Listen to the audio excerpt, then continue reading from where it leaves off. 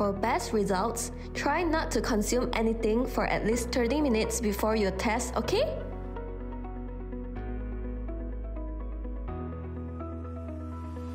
And make sure you have all these items and check the expiry date of your test kit too.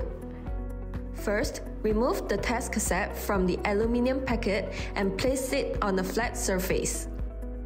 Then, use your V200 app to scan the QR code on the test cassette. Next, insert the swab into your mouth and twist it around the rare zone of your tongue for 20 seconds. Open the extraction tube and add the diluent solution.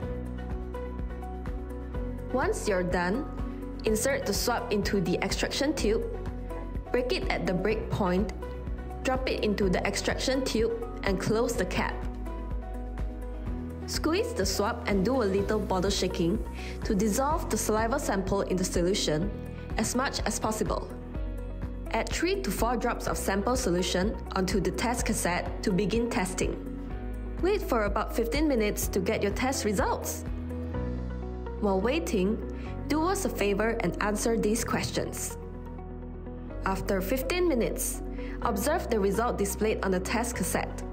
Upload your test result by snapping a photo of the test cassette using the V200 app. Your V200 will then be generated based on your test result. Different types of passes may appear based on the result of your test, so fingers crossed! Finally, insert all the used items into the biohazard disposable bag and seal it for disposal. That's all, folks! Together, let's beat COVID-19.